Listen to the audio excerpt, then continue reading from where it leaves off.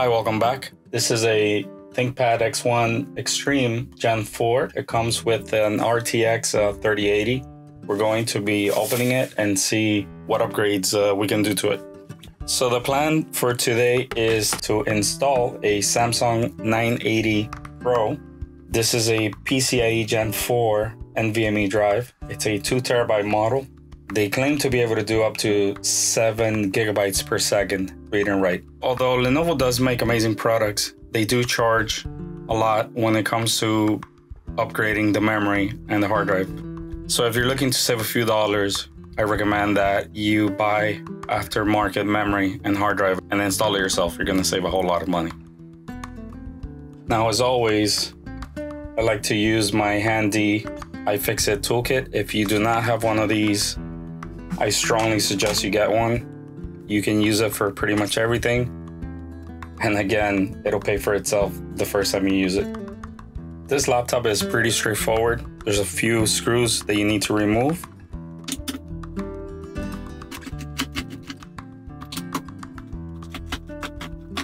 One of the nice things about Lenovo laptops is that the screws don't come off. They get stuck to the bottom case, so you don't have to worry about losing the screws.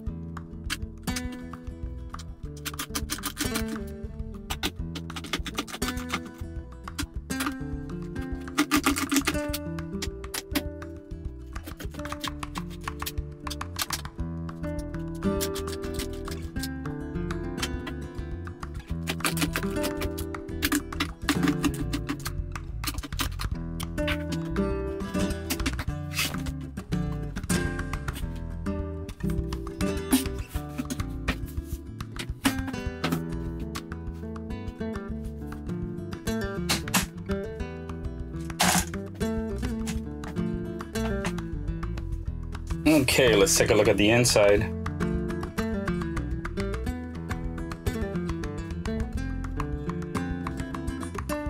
Here's an empty memory slot. Here's another memory slot, and as you can see, this computer came with 8 gigabytes of DDR4.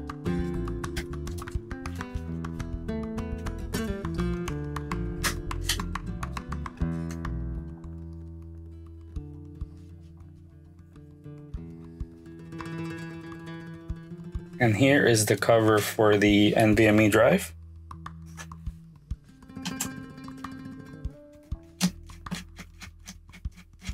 Be careful with this screw, don't lose it.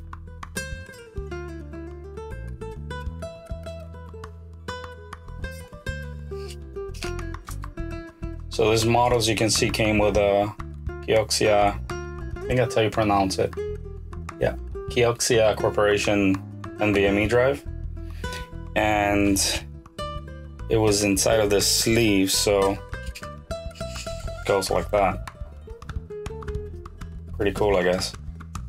And we're going to be using this Samsung 980 Pro, a 2 terabyte model.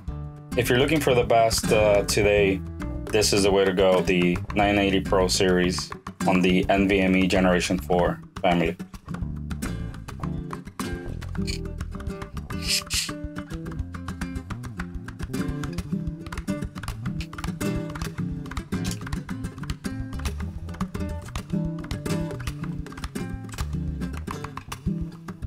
So the next thing we want to do here is install both memory modules. This is the first one we're going to be using. It's a 16 gigabyte DDR4 memory stick from TimeTech.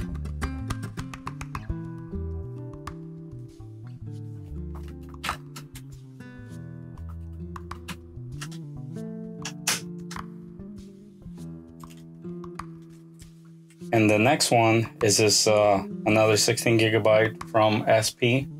Again, they're both DDR4 3200 CL22. Although not ideal to use different memory manufacturers, they will work. I know that these brands play well with each other. Given the COVID shortages, it's whatever we can get our hands on.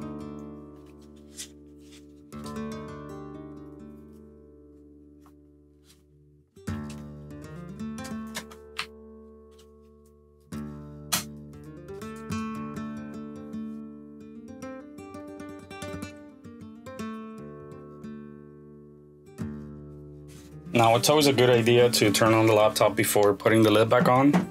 So let's do that real quick and make sure the computer posts without any issues.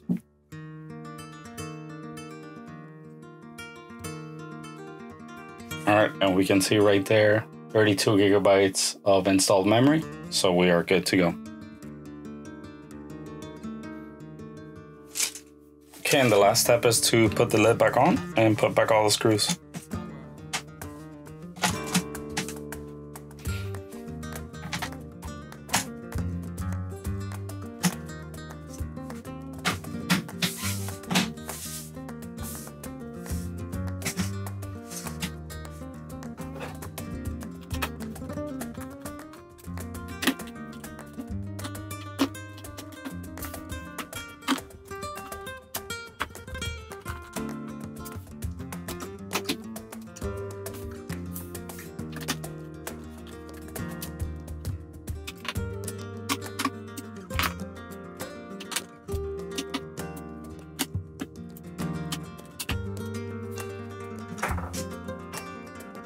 If you like this video, please consider subscribing to help the channel grow. I will leave a link down below to all the parts used today, and see you next time.